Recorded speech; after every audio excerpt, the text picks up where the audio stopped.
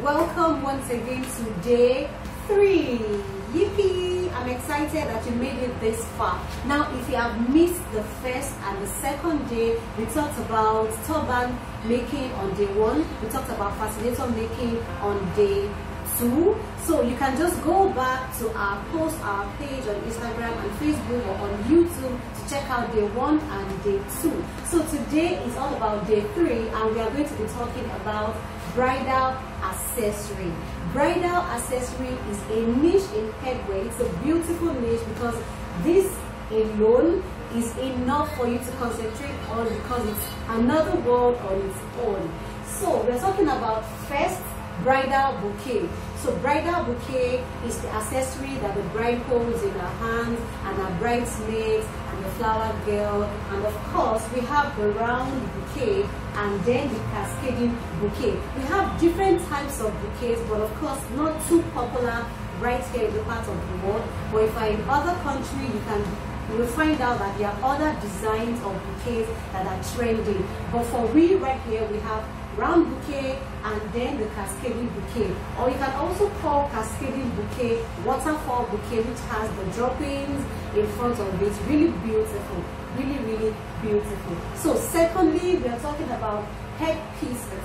Now, headpieces is adornments for the bride's hair. It can also be used on casual clothing as well for photo shoots, and it's categorized into hair vines, crowns and tiaras, and also veil. Now, these 3 beautiful categories right here have their own subcategories and sub-designs under them that you can create and of course make a lot of money from. Let's talk about floral hoops.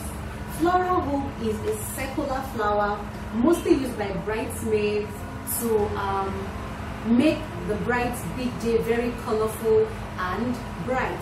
And it's mostly in wreath form like this, like the circular type of flower. It's trending and it's always very beautiful. And you can have different types of floral hoops depending on your flower arrangement. So now let's go to the materials and the tools that you can use to create beautiful bridal accessories in their categories.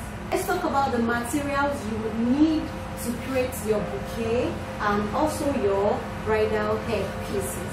So the first thing is your flowers. Of course, we all know that bridal bouquet is just an advanced name for bridal flowers, right? So you need flowers, but there are different types of flowers. So many of them. I'm going to be sticking with just this few right here. The first one is the tulips. You need lilies. You can also use roses, which is the most common one. You can use bushes. You always need bushes for when it comes to bridal bouquet. You need buttercup flowers. Now, these types of flowers, you can use them together or single. You can use them interchangeably as a mix to create your bouquet. You can use strictly one type of flower mixed with your bushes. Anyhow you want it, it's fine.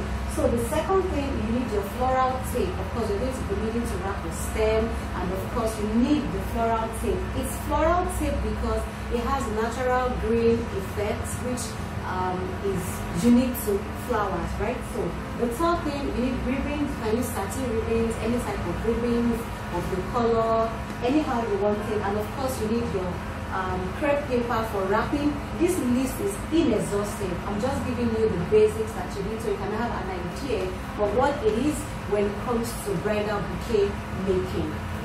So let's go to bridal headpieces. Like I said earlier, there are different types of headpieces, but of course to make any one at all, you're going to be needing your jewelry wire. You need your rhinestone. Rhinestones are expensive, they are luxurious, but of course the outcome is always looking beautiful. And you can use crystals as well. You can use your beads.